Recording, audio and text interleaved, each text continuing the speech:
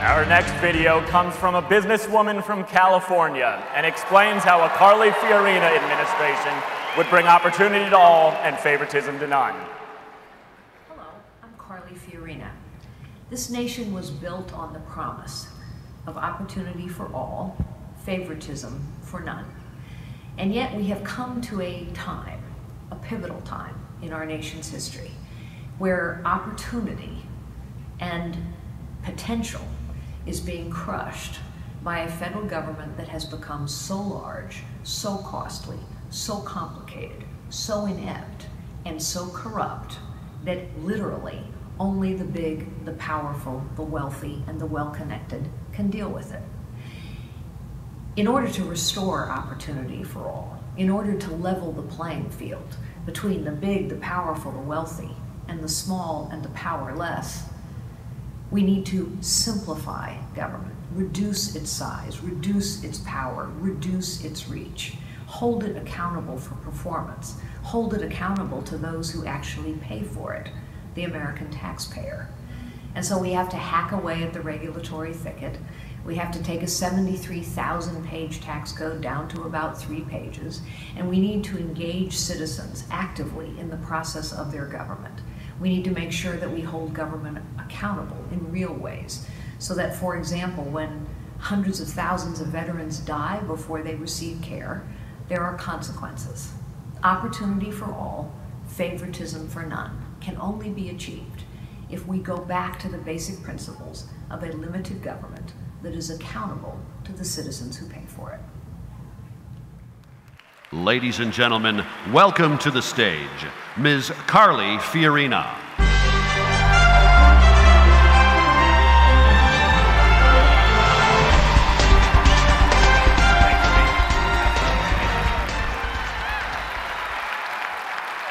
Thank you so much. Great to be with you. Thank you. Ms. Fiorina, your first question will come from Bill. Hi, Bill. Hi, Mrs. Fiorina. You've said that big business and big government get together and say, let's make things really hard for the little guy. As president, how do you wrestle that power away from the established elites in Washington and make a level playing field? Well, you know, it's called crony capitalism, ladies and gentlemen. And I don't think that it starts out with people trying to do the wrong thing. But I think what happens, what has happened, is over the last 50 years, everything just gets more and more complicated. For the last 50 years, government has gotten bigger, more expensive, under both Republicans and Democrats alike. The truth is, Republicans have been talking about reducing debt and limiting the size of government and reducing its power and reach for 50 years. And it's never happened. Just like we keep talking about regulatory restraint, and yet we haven't succeeded in repealing very many regulations. I can't think of any except for maybe the 55-mile-per-hour speed limit that Reagan got rid of finally. And meanwhile, the tax code just gets more and more complicated so that it now is 73,000 pages, as I said in that video. This means we have to challenge the status quo. But when something is that complicated, a regulatory thicket that's literally impenetrable, a 73,000-page tax code, agencies that just keep growing and growing and doing things, then guess what? Only a big company with lots of resources, accountants, lawyers, lobbyists, only the wealthy, the powerful, the well-connected can deal with that. So, what is the answer? The answer is to simplify as well as to reduce power.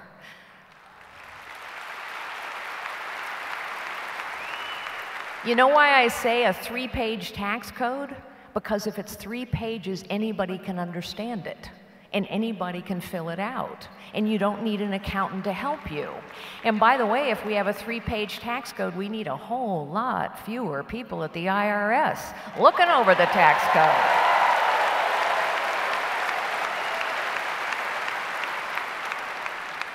We need to go to zero-based budgeting. You know what zero-based budgeting is? A fancy word Yeah, you know what it is. It's a fancy word for every single dollar has to be justified every single year. Because today, what do? We just talk about the rate of increase over last year. This is why, look, Heritage Action, why did Jim DeMint leave the Senate and come to run Heritage? Because he realized, as all of you do, that it's not just about replacing a D with an R in the White House. It's actually about changing the system and challenging the status quo, and that is why I'm running for President of the United States.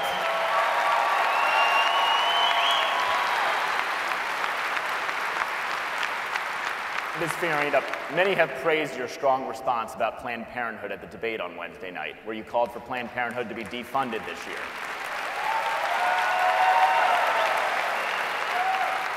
You said in 2013 that Congress never had any chance of getting President Obama to sign a government funding bill that defunded Obamacare. What has changed? How do we get President Obama to sign a funding bill that funds the government but doesn't fund Planned Parenthood? Well, you know, one of the things that's changed is we're in charge of the Senate. And we have record majorities in the House. That's a huge change from 2013. And by the way, I worked really hard for that change. And I know all of you worked really hard for that change too. And what's disappointing is we're having the same old conversation. Nothing's changed. If this videotape, which the mainstream media continues to say doesn't exist, I mean, honestly, I went on national television the morning after the debate, and George Stephanopoulos at ABC News told me that I was mistaken, that the tapes don't exist, that the images aren't real. Well, yes, ladies and gentlemen, they are real, and I will issue my charge again. Hillary Clinton, Barack Obama, anyone who wants to defend Planned Parenthood, watch these tapes.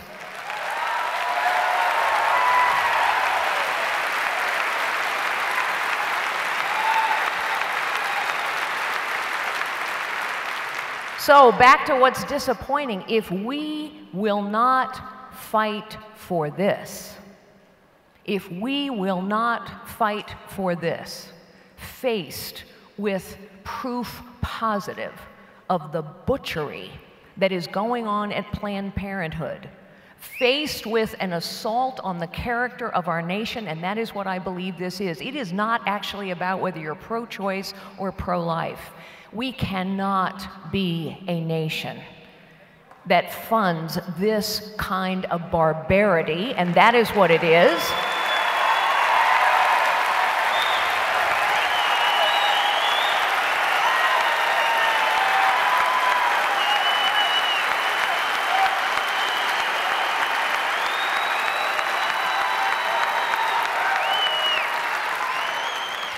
And so, with record majorities in the House of Representatives and with a majority in the US Senate, if we do not have the courage to stand up and say, President Obama, if you're prepared to shut down the government to defend this kind of barbarity, have at it and explain it to the American people.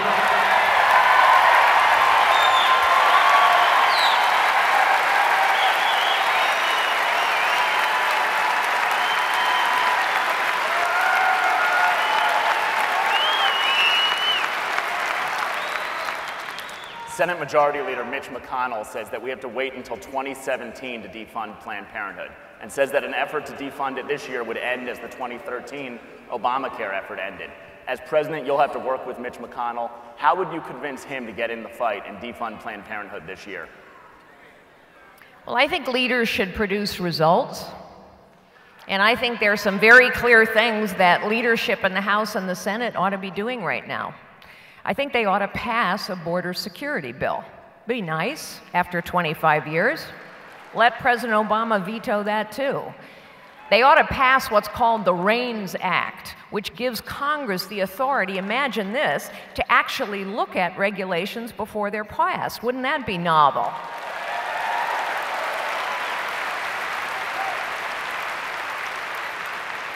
And they ought to fight over the defunding of Planned Parenthood. Now, let us talk about January 2017. Let us talk about a President Fiorina in the White House.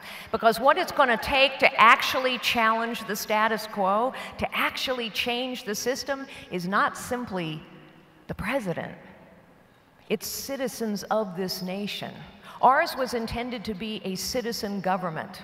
And so you know what I'm going to do, ladies and gentlemen, and please remember this. I am going to use the power of technology to re-engage citizens in the process of their governments. Let me just give you fair warning. Let me give you fair warning. How many of you still own a flip phone? Okay, you need to upgrade. You have 18 months. You got to upgrade. I will ask you in a weekly address, let's say the weekly radio address, I will say to you, ladies and gentlemen, please take out your smartphones. I'd like to ask you a couple questions. Do you believe we ought to go to zero-based budgeting so we know where every dollar of your money is being spent? Press 1 for yes, 2 for no.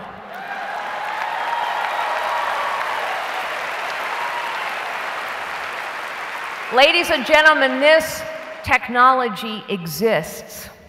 We use it for superficial and silly things.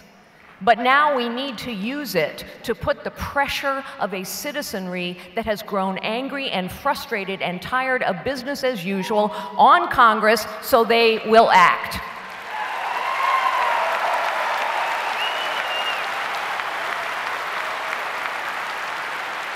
And I will tell you a quick little story so you are confident, as I am, that when Congress feels the pressure, they will act. You remember the scandal in Arizona of wait times at the Veterans Administration.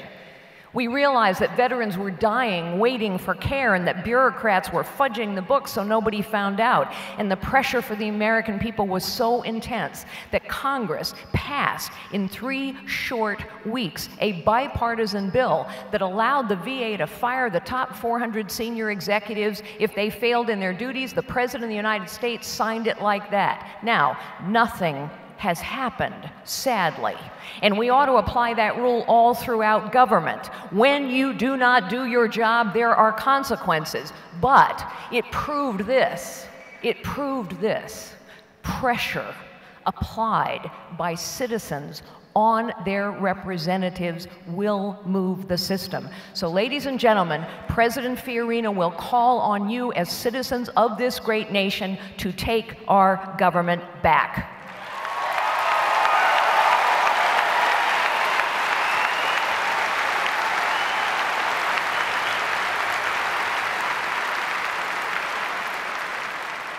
When she was Secretary of State, Hillary Clinton said, pressing China on human rights cannot interfere with the global economic crisis, the global climate change crisis, and the security crisis. How would you approach America's diplomatic relationships with China? How hypocritical of Hillary Clinton to be running on her record of protecting women's rights when in her position as Secretary of State, she promptly took off the table women's rights, human rights, and any other topic of conversation that might be uncomfortable for the Chinese. Rest assured, ladies and gentlemen, I will bring that up on a general election debate stage.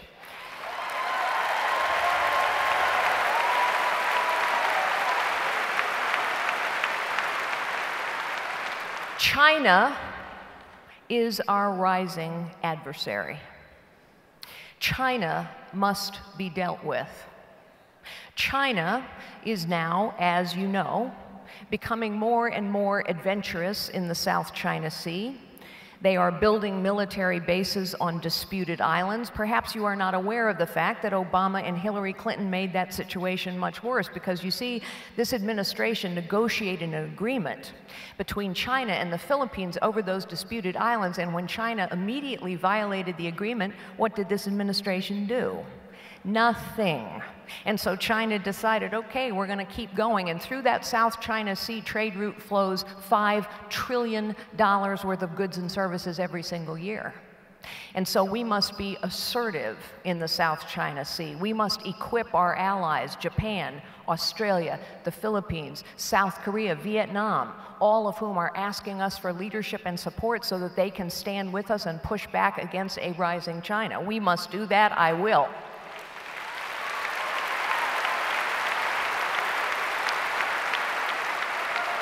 The Chinese cyber attack of the Office of Personnel Management is yet another example of the complete ineptitude of this federal government, grown so big and so bloated with so little consequences that people simply don't do what they know they ought to do. I served as the chairman of the advisory board of the Central Intelligence Agency for several years. We have known for a fact that China was trying to hack into our most vulnerable databases and systems, and yet the Office of Personnel Management did not plug the basic security leaks that they knew were there. But, ladies and gentlemen, we have real leverage. You know why? Because China's economy has to grow to lift people out of poverty and keep peace and this regime in power. Now is the time, when their economy is teetering just a little bit, for a president of the United States to stand up and say, we will use our economic leverage, because we have huge amounts of leverage. And one of the things we could do, and I will do, is say to the Chinese, we will retaliate for every cyber attack. We will hold you to every agreement you made in the World Trade Organization. They have stuck to none. And by the way, we're going to ask you to play by the same rules in our market that you force us to play by in their market. That is leverage, ladies and gentlemen.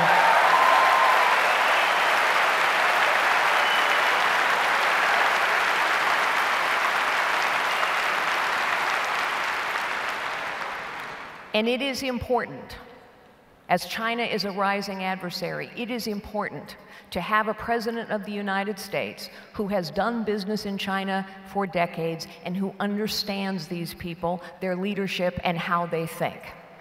I do. It's an honor for me to now welcome Governor Nikki Haley back to the stage.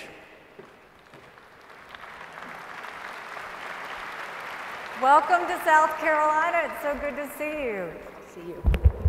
So I've got to tell you this great story about Carly. So someone came, I was speaking at the Republican National Convention. I was doing a lunch speech, and a group of women came up to me afterwards and they said, we have to do something. And I said, what? And they said, it is so wrong. This was before the first debate. This was in Cleveland. They said, we have to do something to get Carly on that main stage. It's so wrong that the only one woman candidate is not on that stage. And I said, but you don't understand. Carly doesn't want to be put on that stage. She wants to earn being put on that stage. You earned being put on that stage.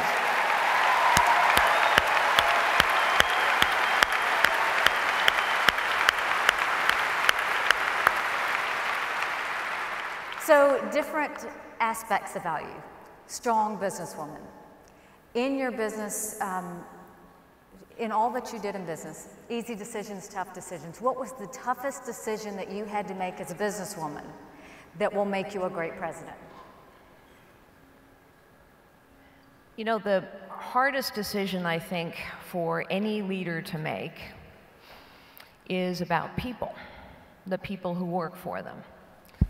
It's very difficult, painful, to tell people that they don't have a job anymore.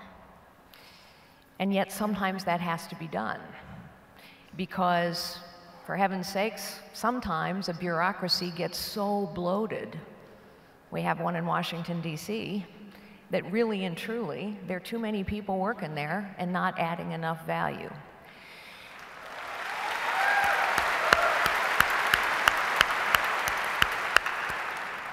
And of course, that's why it's so vital that we have a vibrant economy so that people have other opportunities to move to.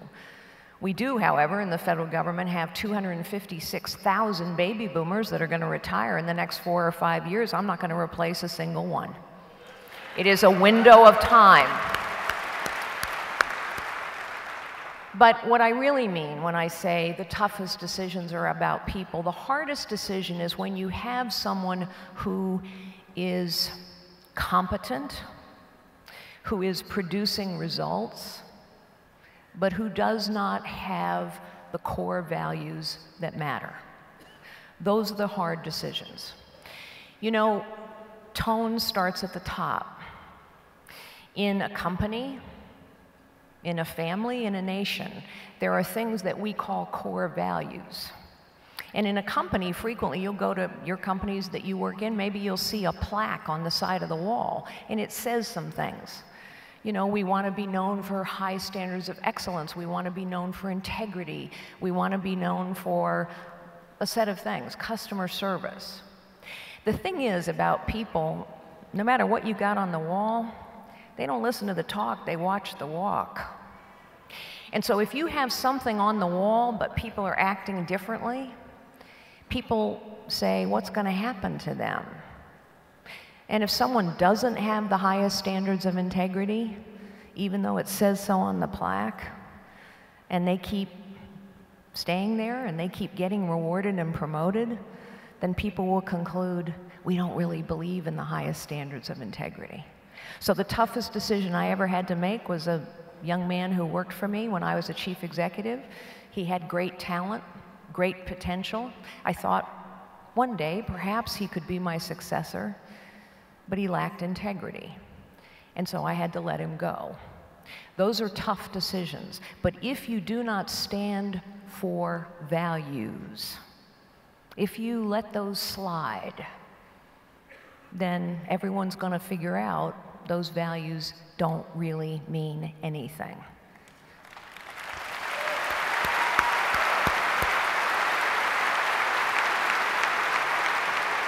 So now let's go mom to mom. You spoke very eloquently about the death of your daughter.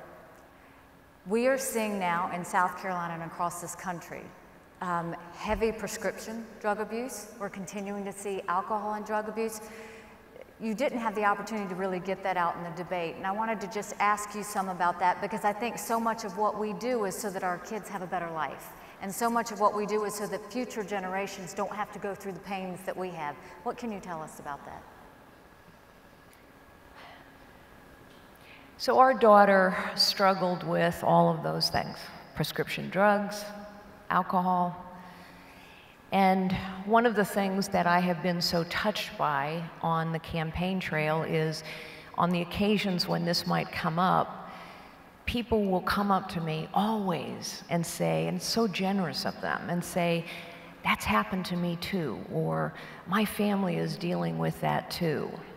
I realized as we went through the long, painful journey with Lori, I met so many other families that were going through this, but I did not realize, honestly, what an epidemic this has become.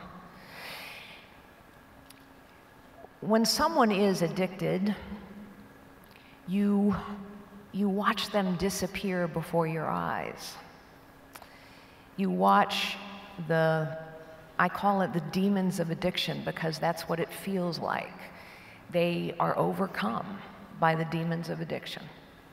And in our daughter's case, she simply did not have the physical strength to go on. We must invest more in the treatment of all mental illness, including addictions.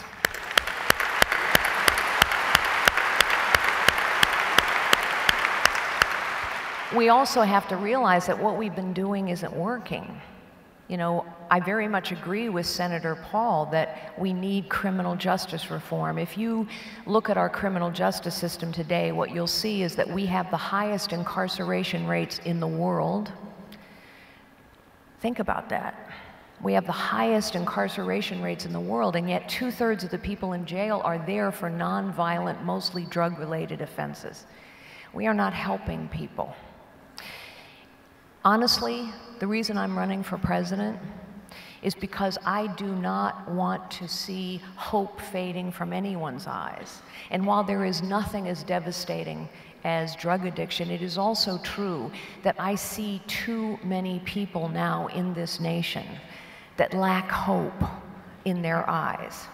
And I also know what people look like when they realize they have God-given gifts. I remember what Lori looked like. I know what people look like when they realize they can do more than they thought possible. I know what people look like when they say, gee, I didn't think I could achieve this goal, but I've achieved it. I know what people look like when they find and use a God-given gift. I know the look people get when they fulfill their potential. And for me, that look is fuel. And in this nation, every American, regardless of their circumstances, must have the opportunity to find and use their God-given gifts and fulfill their potential.